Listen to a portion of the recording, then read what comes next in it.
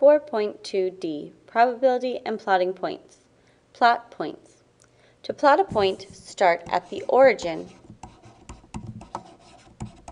just as we did when we were finding the coordinate points.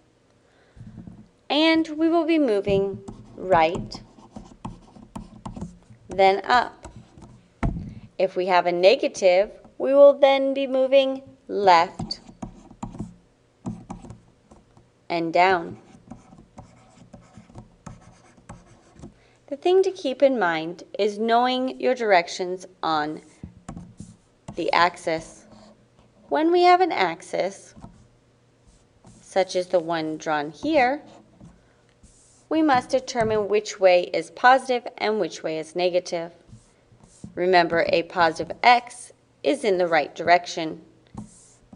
So if we're moving right, that would mean that we have a positive x value. If we were moving left, that would mean we have a negative x value. If we move up, it means we have a positive y value. If we move down, that means we have a negative y value. We are now going to plot these points. We will start with point A. Point A has a positive x value. Remember, in the parentheses, it goes x, y. You can remember this because it's alphabetical. This means point A has a positive 2 value for x. If we start at the origin and we move 2 in the positive x direction, we will be right here. Next, we need to move down or negative 4 in the y direction. Remember, down is negative and up is positive.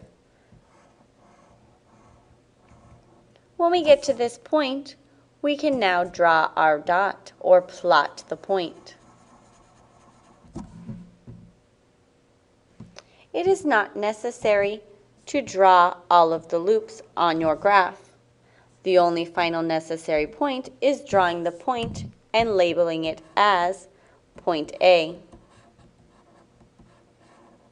You may also label a point with its coordinate point, or 2, -4. Next, we will plot point B. We will be moving -3 in the B for B. -3 is an x value, so we move to the left. We then move down 1 for the y value. We plot the point and label it B, remembering that the counting spaces are not part of the graph. Next, we will plot C. C has 0 for the x value. 0 for the x value means that you do not move from the origin in the x direction. 2 for the y means we will go up or in the positive y direction 2 places. Once we are there, we draw our point and label it C, remembering that the counting spaces are not part of the graph. Lastly, we have D. D tells us to go -3 in the x direction. We then must go +4 in the y direction. Once we are there, we draw the dot and label the point, remembering that once the point is labeled, you do not need the counting. We have now labeled the 4 points on this graph. In example 2, we have 3 more points to plot. We will start with point E. This time I will not be drawing the counting, but merely moving the mouse.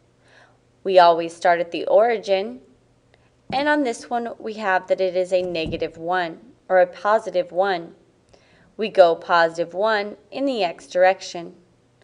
We then see that the y value is 2, meaning we need to go up or in the positive y direction 2 places.